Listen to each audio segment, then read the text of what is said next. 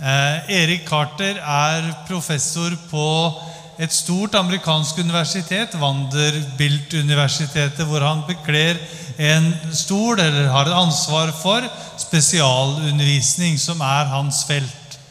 Det et stort universitet, det cirka 14 000 studenter der, og cirka 2 000 som professorer ved det universitetet. Så det et stort universitet. Og det han jobber, og det feltet han spesialist på, hvordan å legge til rette for at mennesker med funksjonsnedsettelse kan finne sin plass i overgangene mellom skoleslag og skoleretninger og ut i arbeidslivet, og også hvordan mennesker på samme måte kan finne sin plass i kirken. Og særlig han opptatt av det siste, på grunn av hans kirkelige ståsted og på grunn av den han som person. Jeg møtte han for et par år siden i Amerika på en konferanse, og vi har vært sammen noen dager nå, og jeg tror vi har veldig, veldig mye å glede oss til. Og så det sånn at det ligger noen handouts, de behøver de ikke å ta, for de kommer der, men det ligger noen der bak på en stol som mulig å ta på veien ut. Men det vil også være sånn, og det en generell informasjon det her da, at på www.kirken.no/hel, der hvor dere meldte dere på, den stengt for lenge siden, og der vil ressursene fra konferansen ligge i de forskjellige dokumentene, sånn at dere har det samlet der og kan gå tilbake der og finne det. Then we give Erik Carter a hand and welcome him here.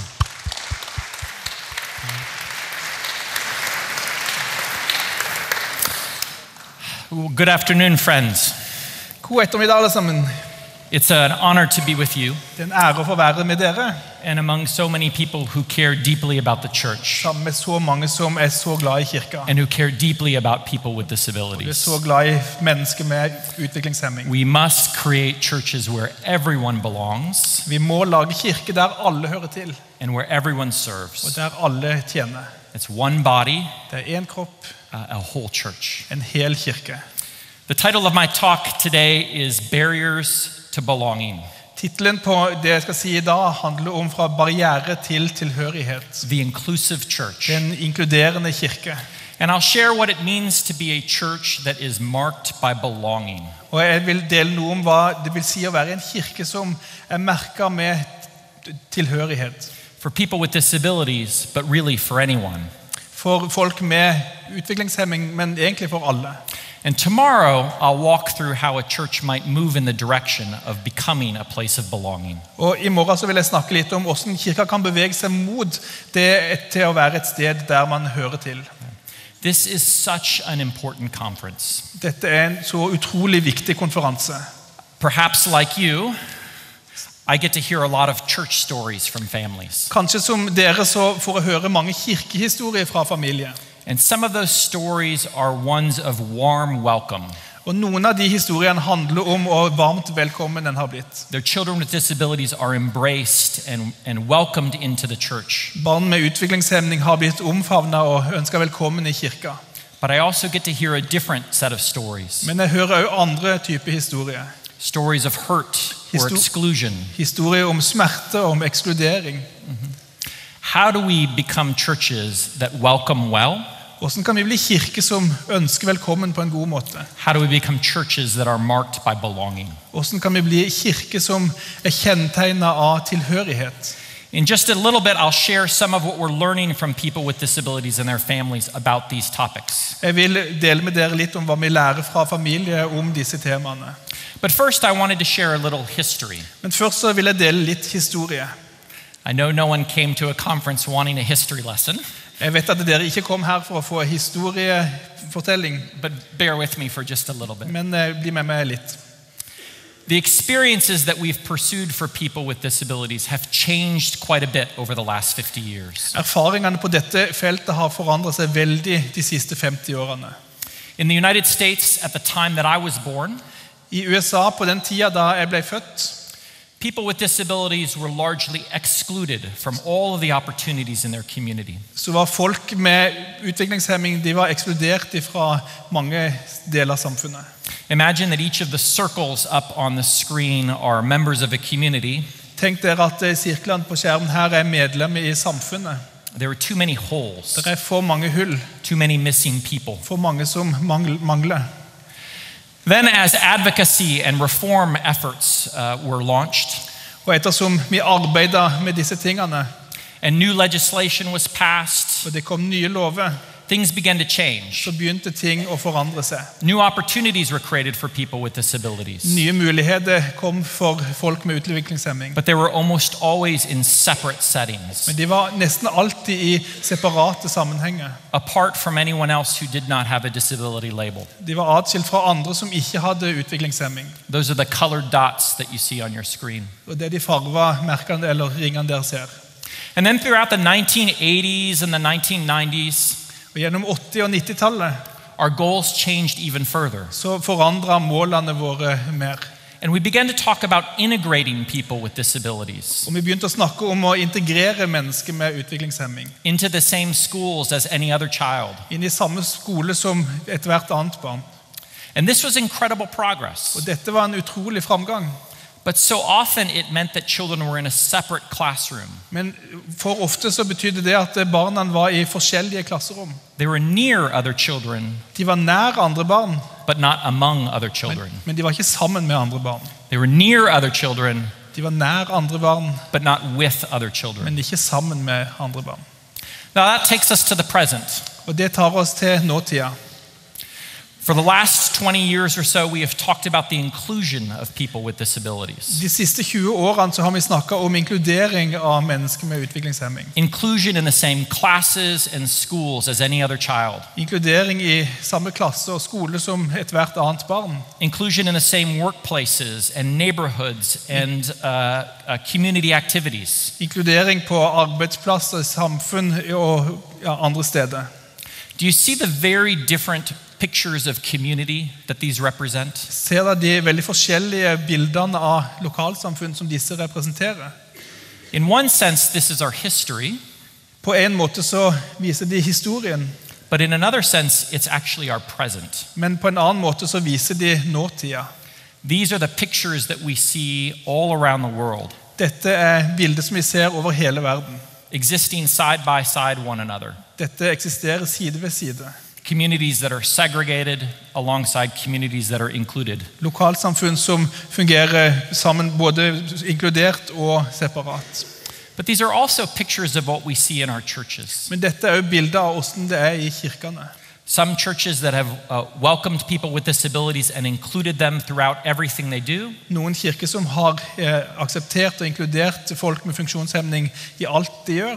And too many that have overlooked people with disabilities and excluded them. Og alt for mange som har oversett mennesker med utviklingshemming og ekskludert dem. Which image reflects your church? Hvilket bilde reflekterer din kirke? And how do we move closer towards inclusion? Og hvordan beveger vi oss nærmere inkludering?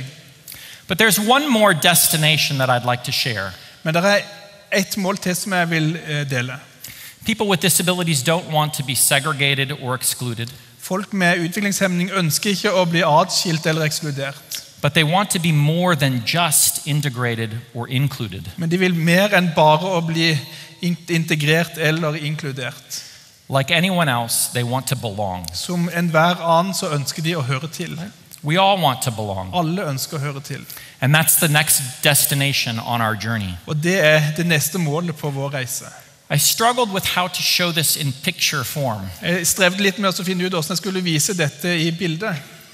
I think in part it means we come to see one another differently.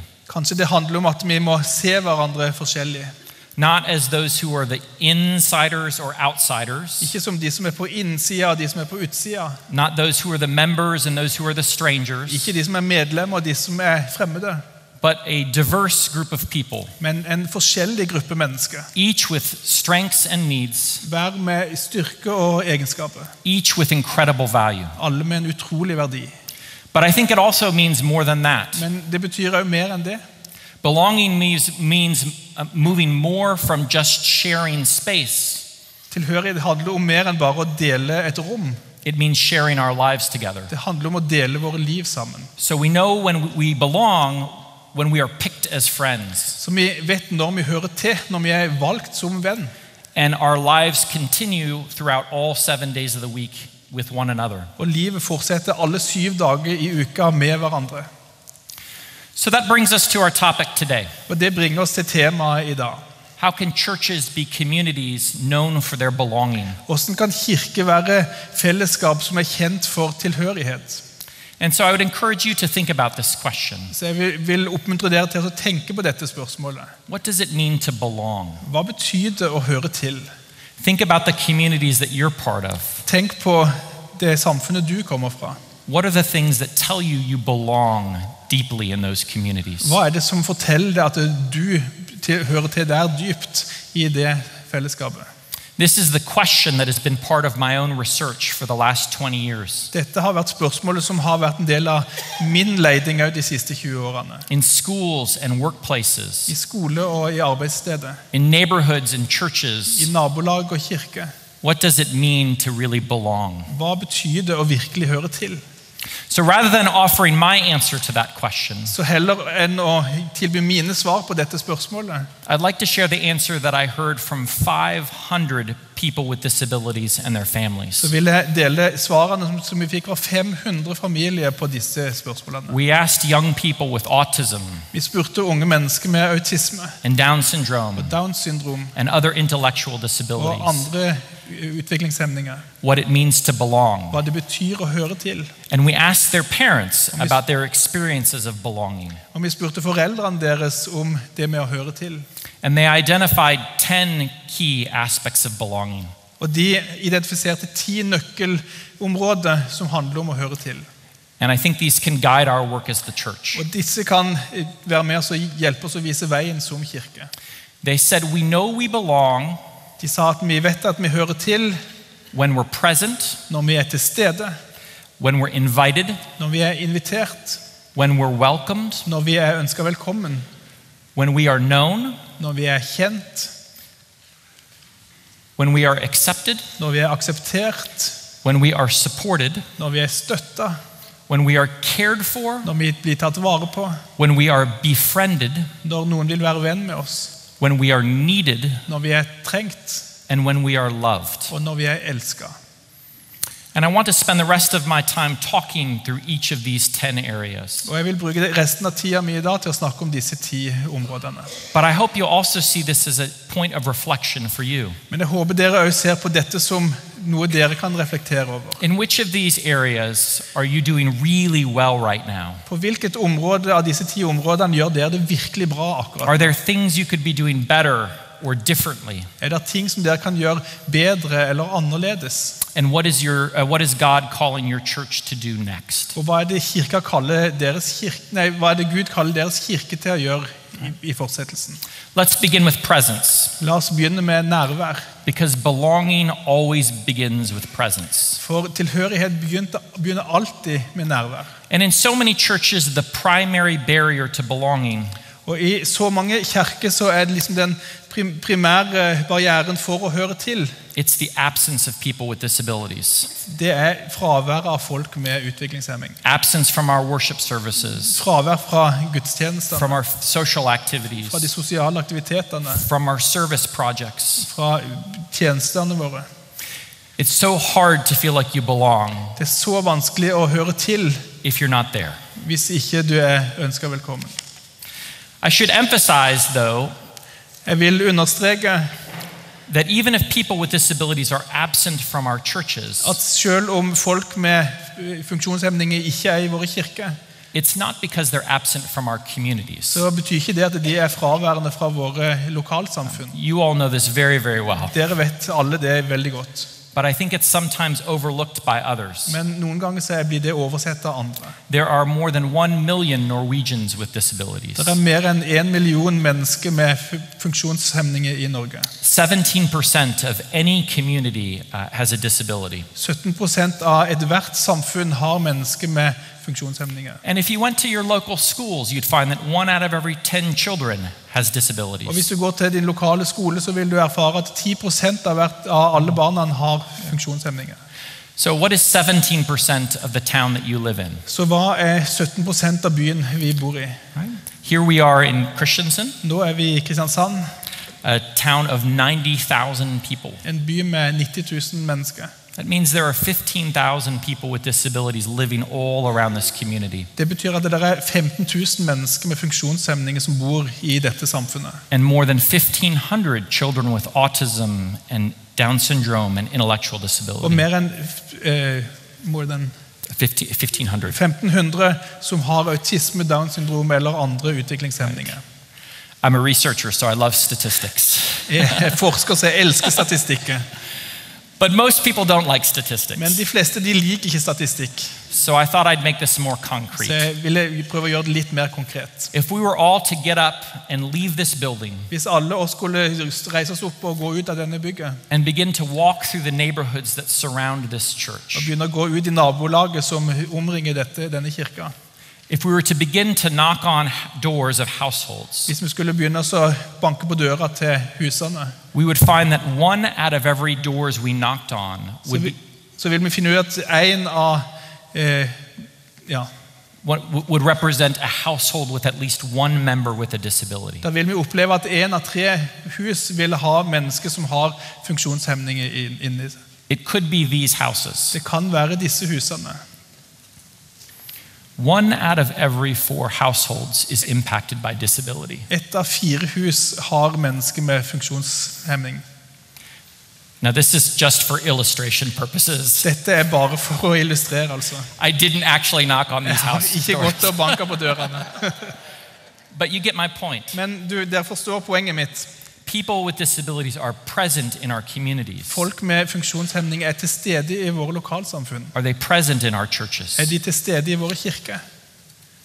Tomorrow, I'll talk a bit more about the barriers that keep people with disabilities from being present. I morgen vil jeg snakke mer om barrierer som hindrer folk fra å være i våre kirker. My point this morning, Poenget mitt i dag, or this afternoon, this morning in Tennessee, ja, det morgen i Tennessee, is that presence is the starting point for belonging, det handler om at nærvær det utgangspunktet for å høre til. but it's not the Men destination. det ikke målet.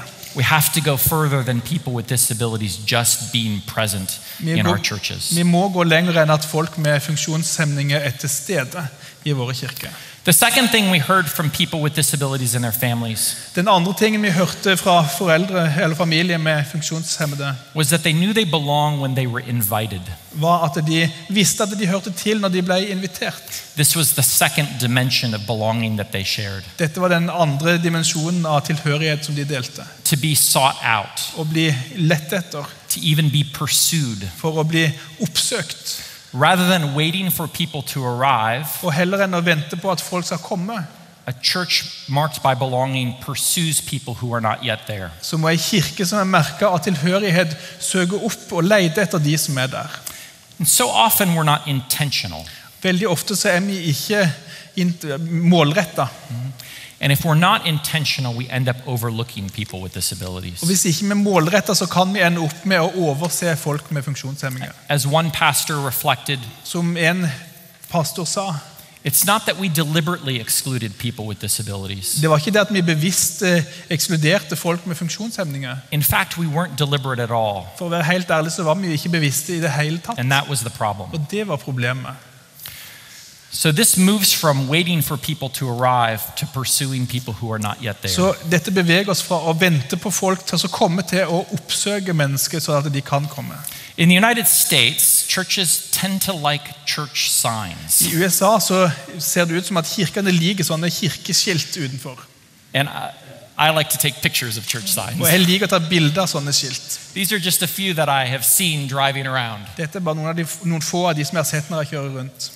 Churches are good at announcing that they are welcoming. Kirke veldig gode til å annonsere at de kirke som ønsker folk velkommen. They put it on their De websites. setter det på websidene They deres. put it on their De materials. skriver det på materialet de deler ut. They proclaim it on their church De signs. skriver det på skiltene.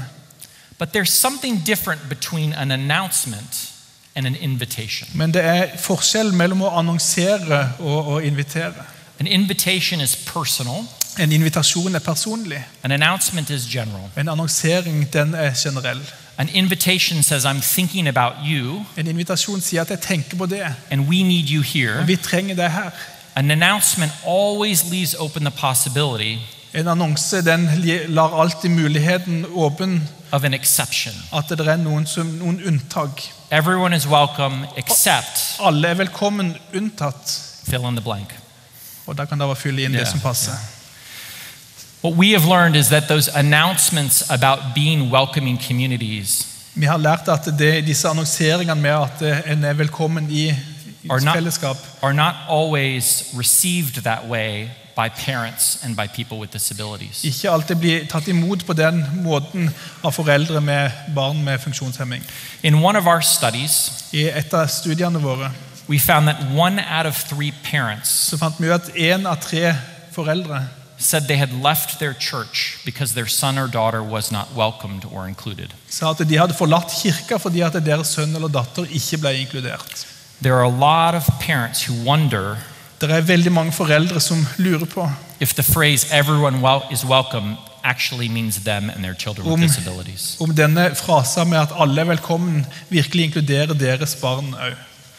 So churches that are committed to belonging, Så kirker som ønsker å være velkomne, they announce their welcoming, de annonserer at folk det, but they look for people with disabilities in their community and they invite them to be present. men de ser etter mennesker med funksjonshemninger i deres nærmiljø, og så inviterer de dem.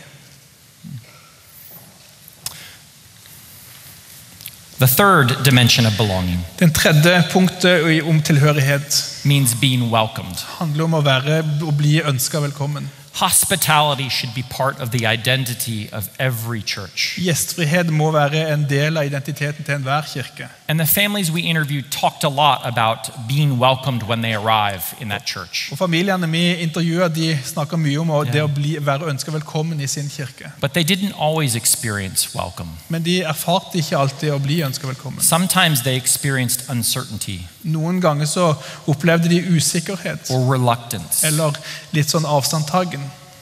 It turns out it's not the host who determines what's welcoming. Det ikke verten som avgjør om menigheten ønsker velkommen eller ei. It's the guest. Det gjesten. And so many people with disabilities and their families don't feel welcomed when they arrive. Det så mange mennesker med utviklingshemming som ikke føler seg velkommen. I think there's still lots of people who feel uncomfortable around individuals with disabilities. Jeg tror fremdeles at det mange mennesker som føler seg ukomfortable rundt funksjonshemmede. They don't know what to say, or they're worried they'll say the wrong thing. De vet ikke hva de skal si, eller de redde for at de skal si feil ting. And when they're uncertain, that almost always leads to avoidance. Og når de usikre, så fører det nesten alltid til at man unngår. And that avoidance means people stop coming. Og når man unngår, så betyr det jo at folk slutter å komme. So what does it look like to welcome people with disabilities and their families? Så hva betyr det å ønske velkommen folk med funksjonshemninger? It's ordinary actions. Det helt vanlige handlinger. Learning someone's name. Det handler om å lære noens navn. Seeking them out when they arrive. Se etter de når de kommer. Asking how their week is going. Spør de hvordan uka har vært. Inviting them to different church events. Inviter de til forskjellige kirkeprogram. Anticipating their needs. Forutse deres behov. Connecting them to relationships with other people. Koble de med andre mennesker. Offering support. Gi støtte. Using their gifts. Bruke gavene. Praying together. Be sammen. And noticing when they're not there and following up to find out why. Og legge merke til når ikke de der, og finne ut hvorfor var ikke de der. It's those kinds of ordinary actions Det disse vanlige handlingene that communicate to families that they're wanted. som kommuniserer til familier at de ønsket. And not everyone in your church will initially feel comfortable with these interactions. Ikke alle i kirka deres vil føle seg komfortabel med dette møtet. But you can help them. Men dere kan hjelpe dem. You can provide your members with information Dere kan gi informasjon til medlemmene about disability etiquette, om hvordan man oppfører seg med funksjonshemmede. about appropriate language, Med hva slags språk som godt å bruke. about how to support people. Hvordan man kan støtte folk. And other volunteers may benefit from more involved training. Og andre kan kanskje dra nytte av litt mer involvert trening. On how to support someone who doesn't speak Om hvordan en kan ta vare på noen som ikke kan snakke. or who has challenging behaviors Eller som har utfordrende adferd. or who has intensive support needs. Eller som har store støttebehov. I've put on the screen just examples of organizations that create those materials and resources for churches. Jeg har satt på skjermen organisasjoner som gir støtte til alle disse forskjellige tingene. The third dimension of belonging is to be welcomed. Den tredje dimensjonen av tilhørighet handler om å... Hva sa du? What was it? To be To welcomed. be, å være velkommen. It's one thing, though, to be welcomed. Det en ting å være ønsket velkommen. It's quite another to be known. Det en helt annen ting å være kjent. This was the fourth dimension of belonging we heard from individuals. Dette var den fjerde dimensjonen vi hørte fra. I know I belong when I'm known well Jeg vet at det hører til når jeg blir kjent, gjenkjent, and known personally. og kjent personlig. As Christians, we're called to welcome the stranger. Som kristne blir kalt for å ta imot den fremmede. But people are not supposed to stay strangers. Men folk skal ikke fortsette å være fremmede. They're supposed to move from stranger to friend. De skal bevege seg fra fremmed til å bli venn. What are the efforts we're making to come to know people with disabilities personally? Hva kan vi gjøre for å bli kjent med folk med funksjonshemninger personlig? And so many people with disabilities are in the constant role of stranger. Det veldig mange funksjonshemmede som forblir i den konstante rollen som fremmed. People know about them, Folk kjenner til dem, but they don't know them men de personally. kjenner dem ikke. Was the show Cheers ever popular in Norway? Var dette TV-show som heter Cheers populær her? Ja, Okay. I think so, yeah. Do you remember the theme song? Husker dere temasangen? We all want to go where everybody knows our name. Vi vil alle gå der som vi alle vet navnet vårt. That's not just true of bars. Det handler ikke bare om bare. That should be true of Det churches. burde være sant i kirka også. And this is what we heard from families. Og det dette vi har hørt fra familie. People don't know my child as that person with a disability. Folk kjenner ikke mitt barn som den funksjonshemmede. They know him personally by his name. De kjenner han personlig med hans navn. And more important than Og that, mer viktigere enn det, they don't know him by all the things he cannot do. de kjenner han ikke som den personen med alt det han ikke kan gjøre, They know him by the gifts and strengths he brings to this men de community. kjenner han med de gavene og styrkene som han bringer inn i menigheten. You heard earlier today about the puzzle piece. Dere hørte tidligere om puslespillbiten. We are all a mix of strengths and needs. Oss alle sammen er en blanding av styrke og svakheter. We all have support to give, and we all need support from others. Alle har støtte å gi, og vi trenger støtte fra andre. And yet, people with disabilities are almost always known by their needs, not by their strengths. Og likevel så blir stort sett folk med funksjonshemninger kjent for behovene de har, ikke for styrkene de har. Please do not write down anything on this slide. Ikke skriv ned noe av det som står her. These are the definitions that we often use to describe people with autism or intellectual disability. Dette definisjoner på hvordan vi beskriver folk med autisme eller andre funksjonshemninger. Do you see the words that jump out? Ser dere de ordene som kommer framtredende? Limitations, Det handler om deficits. Det handler om begrensninger, nederlag. All right. What a narrow way to know someone. For en nærsynt måte å It's kjenne only noen. a small part Det of er who we are. bare en liten del av hvem vi er. And yet that's all we often see of people. Og likevel så er det ofte det vi ser av folk. And as Christians, those sorts of labels should not be part of how we think about people in the church. Og som kristne så bør ikke det være en del av hva slags merkelapp vi setter på folk. Like anyone else, Som hvem som helst ellers, people with disabilities have God-given strengths and gifts. så har folk med funksjonshemninger gudgivende gave og styrke. They have passions and positive qualities worth getting to know. De har lidenskap og mange andre positive ting som er verdt å bli kjent med. In one of the studies we did a few years ago, I et av studiene vi gjorde for noen år siden, we asked families to complete an assessment about their child with disabilities. så ba vi familiene om å skrive en sammenstilling om deres barn. The assessment didn't ask about all the things their child couldn't do, Vi spurte ikke om hva barnet ikke kunne gjøre, which is what so many assessments focus on. som så mange andre spurte om. Instead, it focused on their positive qualities Men and strengths. det fokuserte på de positive kvalitetene, på styrkene.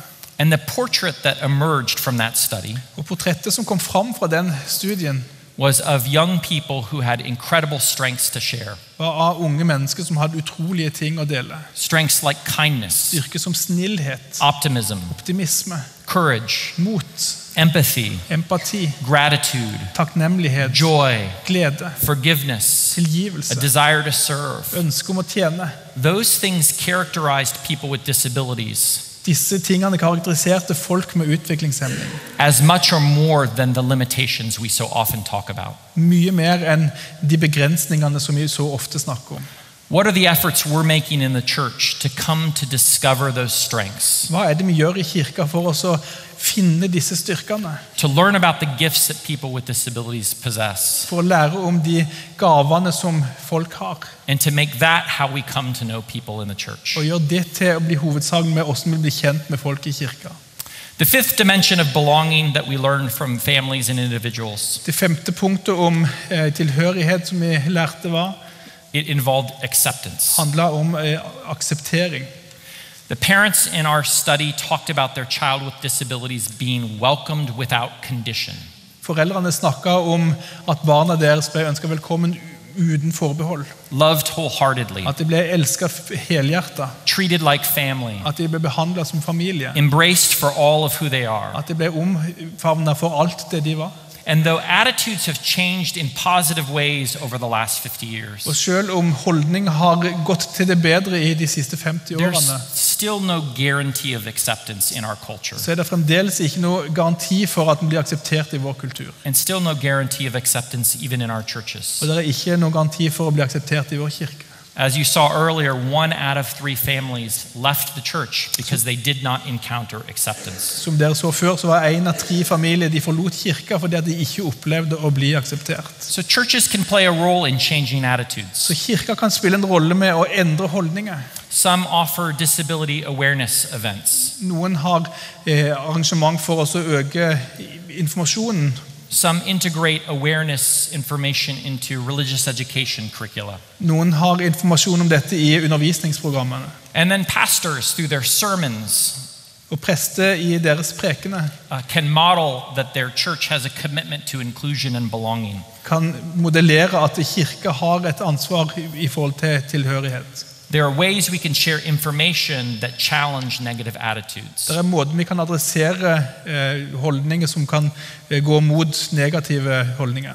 But the most powerful way to change attitudes Men den viktigste måten å kjempe mot negative holdninger, is through personal interaction. det å gå sammen personlig. When we step into someone else's life Når vi går inn i noens liv and develop a relationship, og får et forhold, all of our preconceived ideas about people with disabilities, så alle våre forutinntatte holdninger om funksjonshemmede, they get changed. de blir forandret. Attitudes don't change when we learn about someone. Holdninger forandrer seg ikke når vi lærer om noen. They change when we get personally involved in someone's De life. forandrer seg når vi blir kjent, blir personlig involvert i noens liv. And this is why fostering relationships is so important in our Og churches. Derfor det så viktig at vi skaper relasjoner i våre kirker. So how would you characterize the attitudes in your church? Så hvordan vil dere karakterisere holdningene i deres kirke? Are people with disabilities accepted unconditionally, Blir folk med funksjonshemming akseptert uten forbehold? or is there more work to do Eller here? det mer å gjøre her?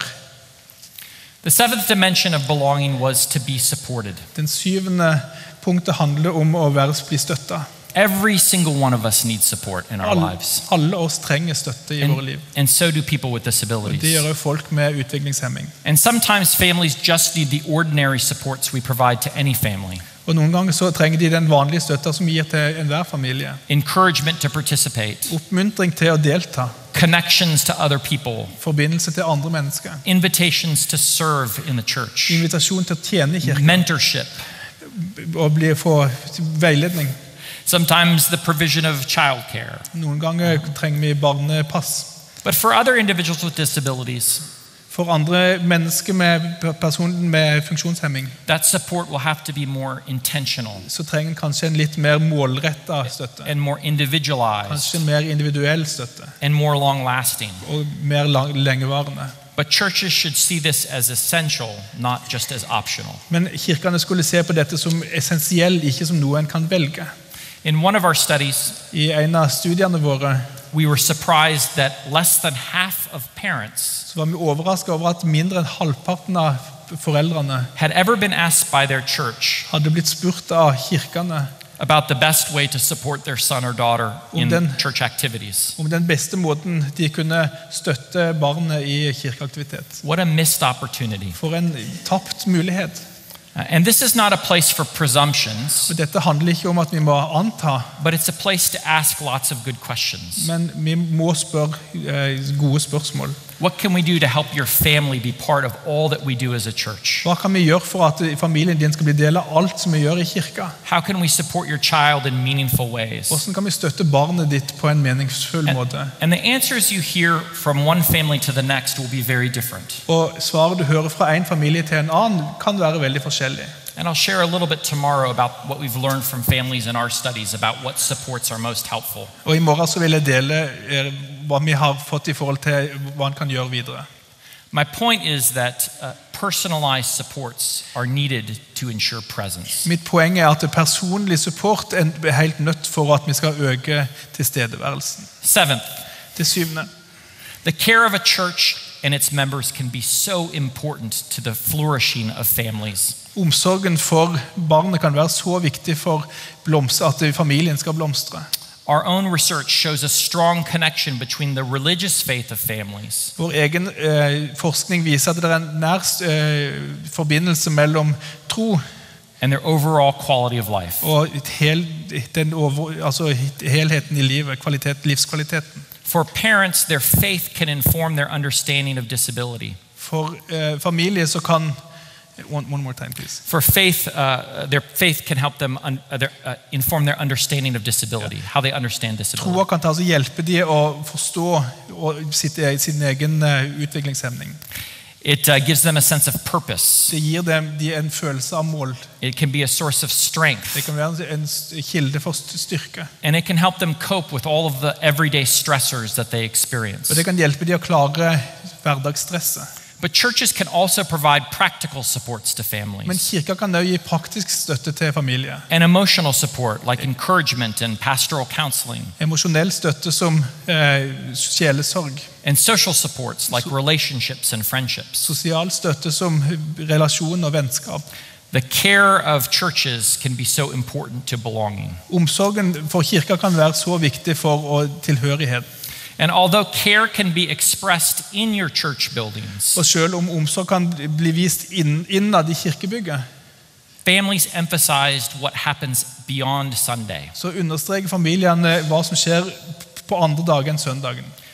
They emphasize the care that their children and they received from Monday through Saturday. De snakker om den støtten som de får fra mandag til lørdag.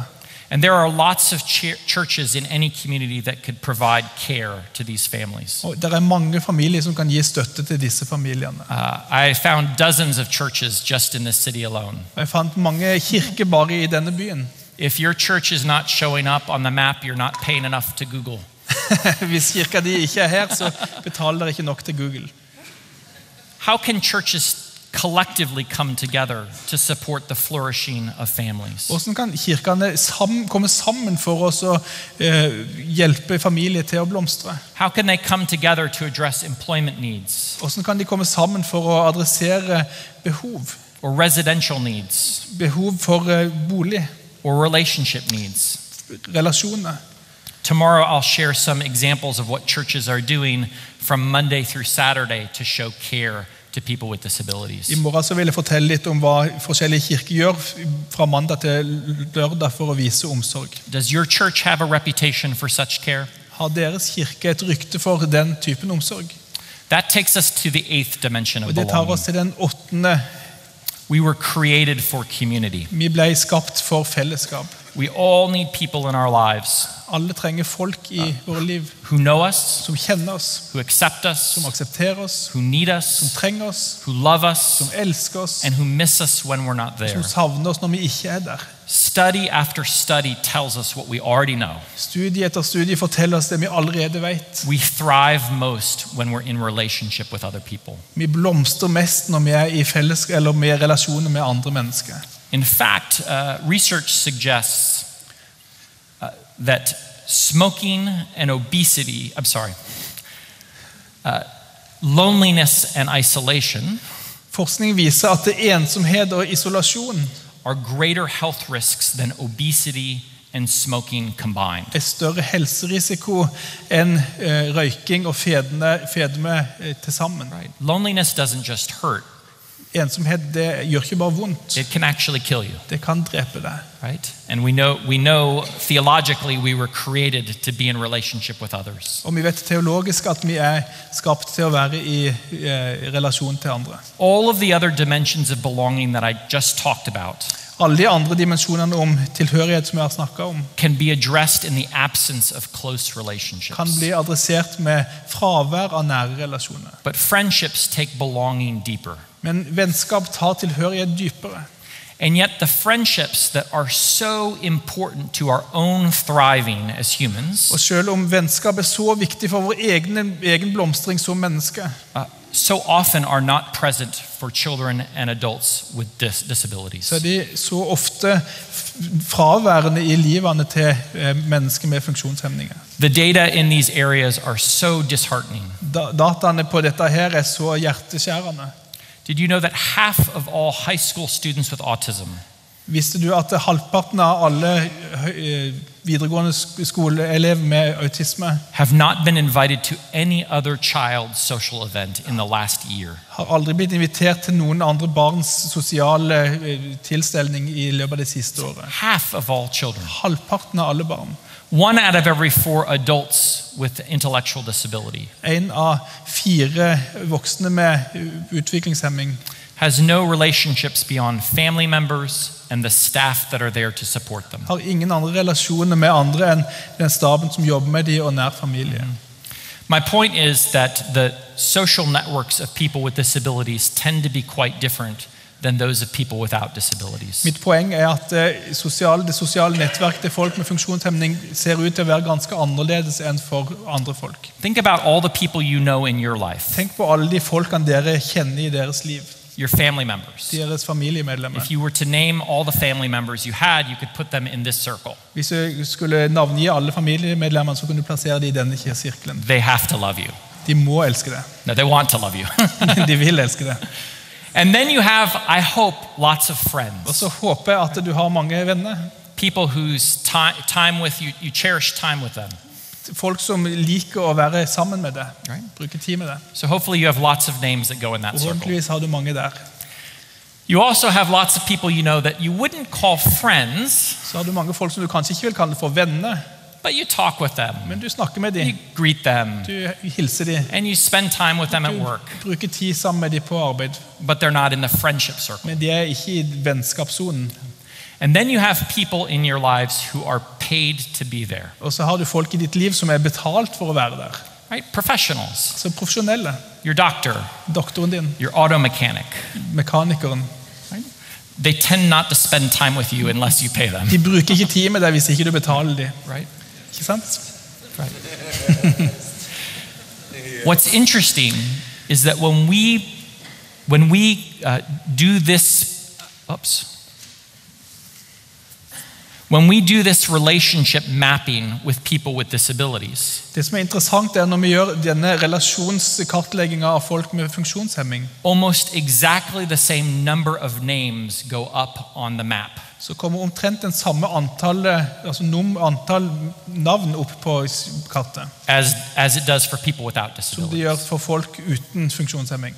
We just see those names go in different circles. Men vi ser bare at disse navnene kommer i forskjellige sirkler. Many names in family Mange kommer i familien, and many names of support staff. og veldig mange kommer i en betalt stab. Those are essential relationships. Det er helt essensielle relasjoner.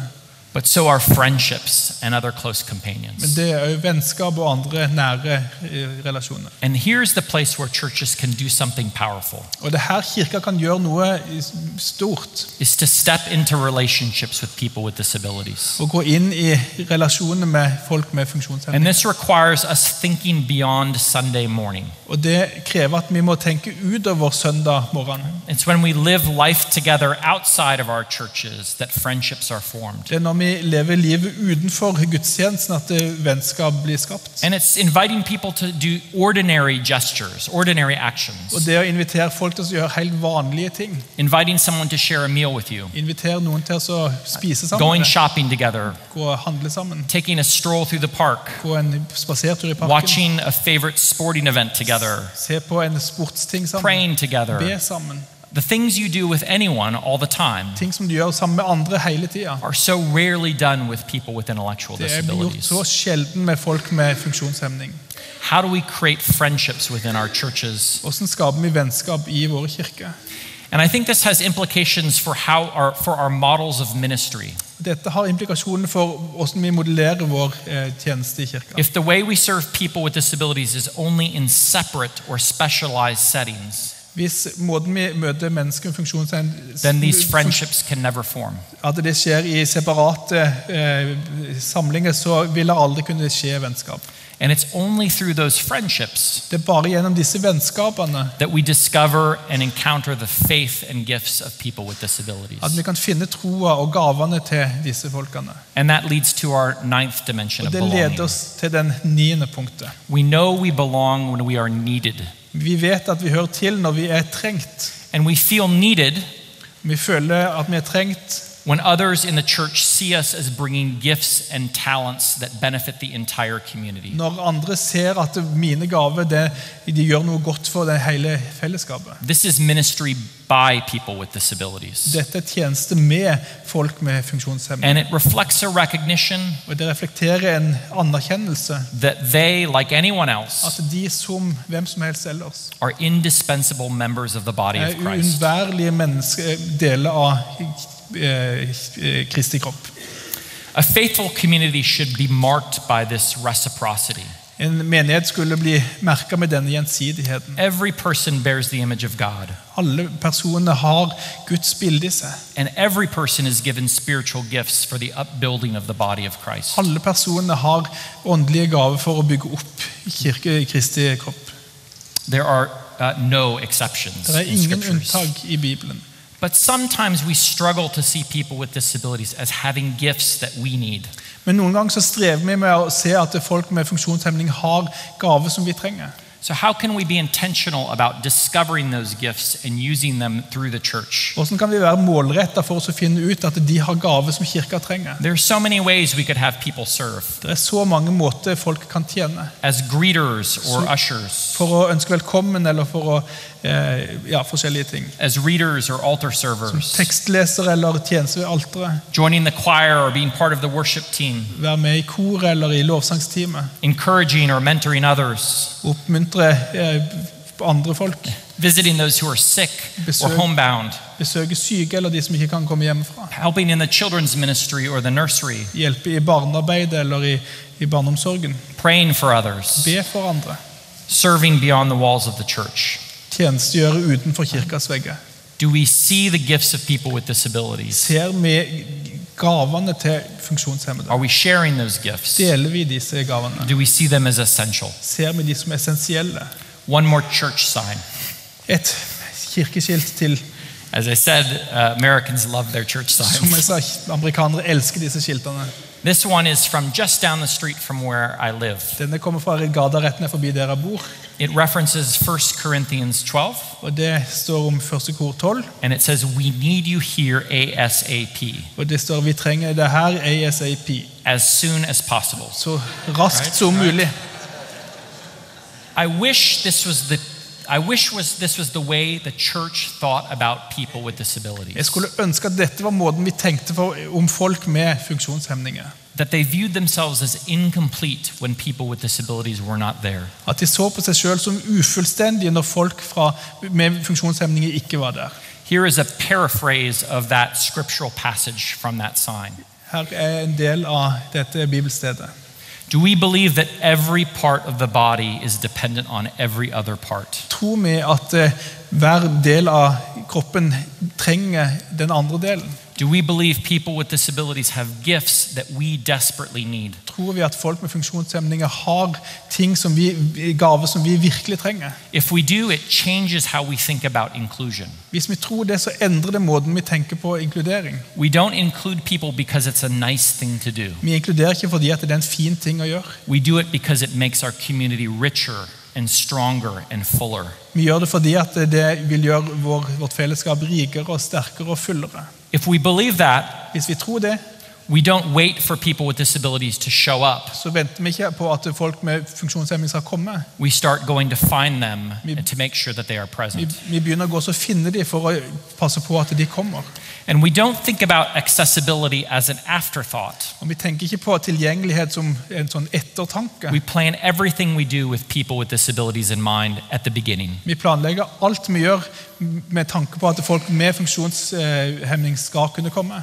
And that takes us to the 10th dimension, Og det tar oss til den 10. dimensjonen, which you never thought I would get to. som dere trodde at jeg aldri kom til å komme til. And it is one that's very familiar to all of you. Og den kjent for dere alle. To belong is to be loved. Og det å høre til å være elsket. And you don't need a researcher from America to tell you what love has to do with Og du belonging. trenger ikke å ha en forsker fra Amerika for å fortelle hva kjærlighet handler om tilhørighet. The scriptures tell us over and over and over Bibelen forteller oss om igjen, om igjen, om igjen. that all we are and all we do must be marked by love. At alt vi og alt vi gjør må være merket av kjærlighet. And this is a message that people with disabilities, Og dette et budskap som folk med utviklingshemming, like anyone else, som hvem som helst ellers, desperately need to hear. desperat trenger å høre. You are valuable. Du verdifull. You are as valuable as any other Du person. like verdifull som enhver annen person. And you are loved deeply. Og du elsket dypt. That's the portrait of belonging that we've heard from people with disabilities. Det bildet av tilhørighet som vi har hørt fra forskjellige folk. And I hope it's one that encourages you to reflection on your own churches. Og jeg håper at dette inspirerer dere til å reflektere over deres egen kirke. As you think about your church, Når du tenker på kirka di, are people with disabilities invited? folk med funksjonshemming invitert? Are they present in all aspects of church De life? til stede i alle aspekter av kirkelivet? Are they experiencing a warm welcome when they arrive? Opplever de en varm velkomst når de kommer? Are they known personally and known for their strengths? De kjent personlig og kjent for styrkene sine? Are they accepted without condition and with gratitude?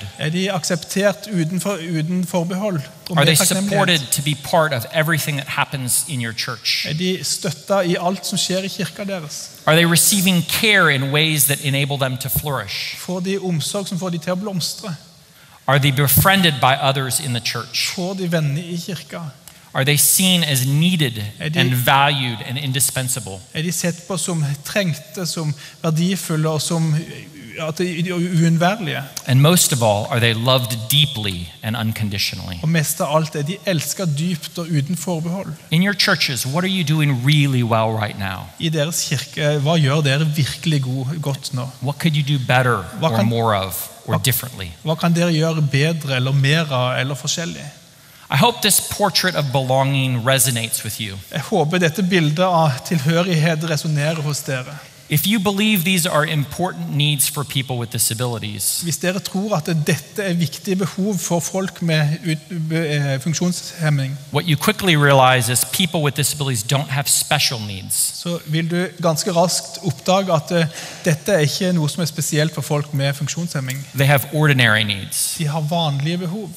Because these are all of our needs. Dette våre alles behov. We all want to belong. Vi alle ønsker å høre til. We all want to be known. Vi ønsker å være We all kjent. want to be befriended. Vi ønsker å få venner. We all want to be needed. Vi ønsker å være trengt. We all desperately want to be loved. Alle oss ønsker desperat å være elsket. And it turns out as the church, Og det ser ut som at det er kirka. we know how to do all of those things. Vi vet hvordan vi skal gjøre alle disse We tingene. just so often forget to do them for people with Men vi disabilities. glemmer for ofte å gjøre det for mennesker med funksjonshemming. So I hope this time has been helpful for you. Så jeg håper denne tida har vært hjelpsom for dere. is encouraging you for the steps you're already taking, At det en oppmuntring for de stegene dere allerede tar. and is challenging you to think about how you may go even further, Og at det utfordrer dere til å kunne gå noen steg enda videre. not just to inclusion, Ikke bare for inkludering, but to a place of true belonging. men for å skape et sted der man virkelig hører sammen. Thank you very much. Takk skal dere ha.